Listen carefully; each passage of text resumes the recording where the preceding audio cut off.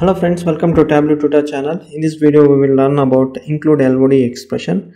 Include LOD expression allows you to include a dimension when you aggregate a measure. So let me explain you with an example. Drag category to the rows and subcategory next to the category and drag sum of sales to the text. Let me write one calculation with include expression. So the syntax is same as other LOD expressions. The change is only the keyword include, and you need to add one dimension.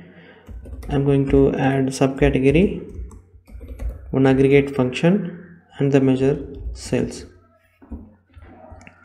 Click OK. Let me drag this calculation to the view, and now I'm going to change the aggregation to the maximum. Sum of sales maximum. So now we can see the values are different. Let me duplicate to explain you better. And now I am going to remove subcategory from the view.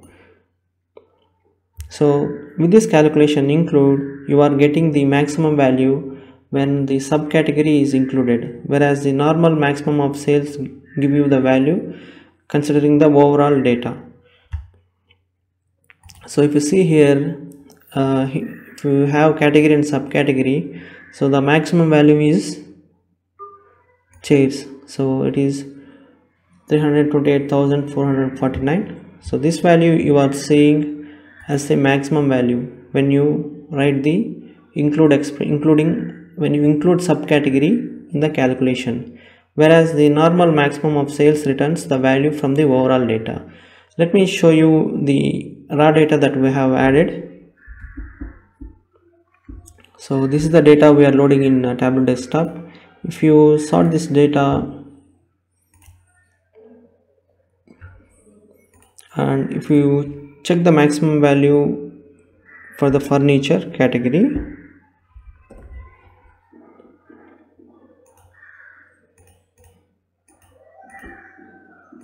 so the maximum value is 4,416. The same value you are seeing here without include expression, whereas if you include one dimension and see the maximum, you are seeing the maximum of this view. So even though you don't have subcategory in this view, you are still seeing the maximum value out of subcategory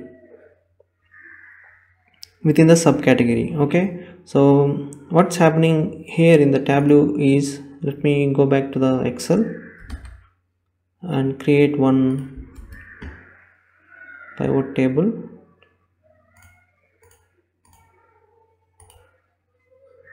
Okay, let me drag category to the filter and drag subcategory